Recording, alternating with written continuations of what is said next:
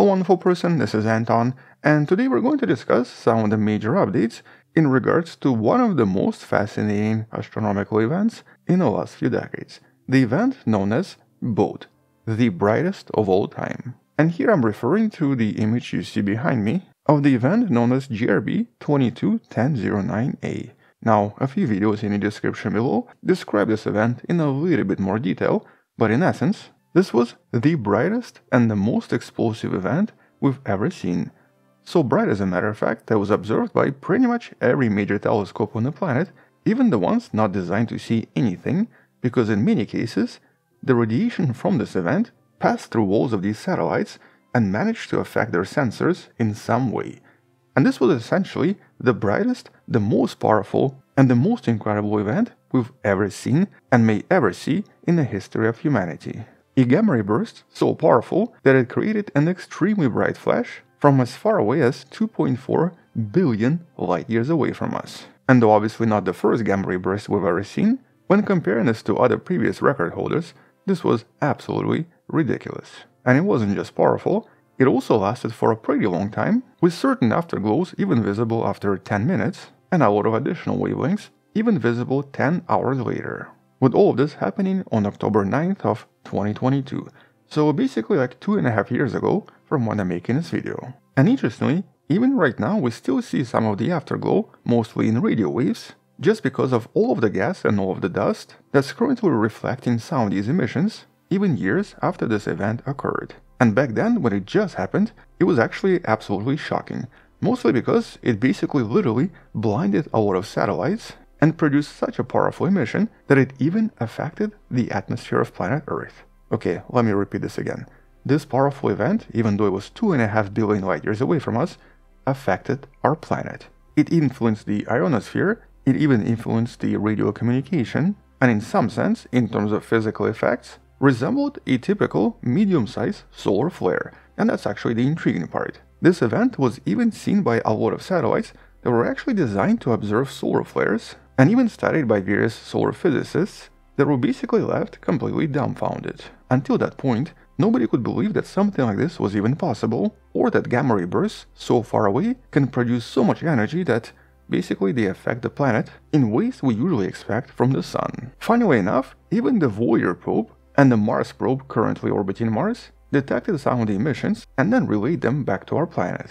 And a lot of this kind of made no sense, mostly because of the energy produced here. Here, in just 1 second, the amount of energy was equivalent to the entire sun suddenly becoming pure energy and releasing everything into one direction. But surprisingly, nothing really bizarre happened here. As a matter of fact, additional investigations, including the ones you can learn about in the videos in the description, discovered that this was actually just a supernova. A Type 1c supernova involving a massive star, but a supernova nevertheless. Not some kind of a neutron star, not some kind of a magnetar, or some kind of a massive black hole destroying something in the process, but a supernova that basically produced the most powerful explosion we've ever seen. And what's really unique about this explosion, or this particular event, is actually the power of some of these photons that reached the planet. A lot of these gamma rays had energy measured in tera-electron volts. And I know this number might not really make a lot of sense, but let's just say that this is a super powerful gamma ray that humans cannot produce artificially, even in some of the most powerful particle accelerators. And here on the planet we actually have a few facilities designed specifically to try to detect these events from outer space. And normally we find like 1 or 2 every year. But in this case, the facility known as LASO, or Large High Altitude Air Shower Observatory located in China, designed specifically to detect high-energy particles and high-energy gamma rays, suddenly detected thousands and thousands in just mere seconds, all coming from the same point. And quite a lot of them had energy over 18 tera-electron volts, with some facilities even claiming that they actually detected something that was 250 tera-electron volts, making these the most powerful gamma rays ever detected. But there is a slight problem with this detection, and actually with this whole idea of high-energy gamma rays coming from faraway distances. And it's really in regards to what we know about gamma rays and what we know about universe as a whole. There's a reason why we've never seen any gamma ray bursts, or really a lot of other gamma ray emissions, producing photons over 10 tera-electron volts. And that's because, by design, a lot of these high-energy photons start to interact with other photons and usually transform as they travel across the universe. This astronomical concept is known as two-photon physics, and there are quite a few papers written about this, like the one right here by Alberto Franchischini, that in essence present the universe in high energy as somewhat opaque. Or just to rephrase this, extremely high energy photons do not pass through the universe without being converted into something else or without losing their energy. And so here, the more energy a photon has, the more likely it's going to be absorbed through the interaction with other photons, such as for example from the extragalactic background light. And normally there are two possible outcomes. Sometimes when these photons interact with some other light, they basically trigger the Einsteinian E equals mc squared and create particle-antiparticle, but in other cases they end up losing some of the energy, dropping from tera-electron-volts down to something much weaker. And though it's not a problem for a photon traveling for a few million light years, it does become a problem once these photons start to travel for hundreds of millions or even billions of light years. The probability of these photons interacting with sunlight and transforming becomes increasingly higher, which is why we don't really see a lot of high-energy gamma rays coming from distant locations. Yet strangely enough, in this case, we're actually observing something from 2.4 billion light-years away, and not just one or two emissions. We're talking about thousands of photons with super high energies that in some sense violates this basic principle in astrophysics. In other words, we should not be seeing them, this should not be technically possible, and something here does not really add up and doesn't make sense. But in one of the recent studies, a team of scientists potentially proposes a really intriguing solution that might once again present us with evidence for a really exciting particle known as Axion. Now you might already know axions from some of the previous videos, but in short, this was a hypothetical particle proposed back in the days to try to explain some of the initial mysteries when it comes to the universe and the particles inside of it.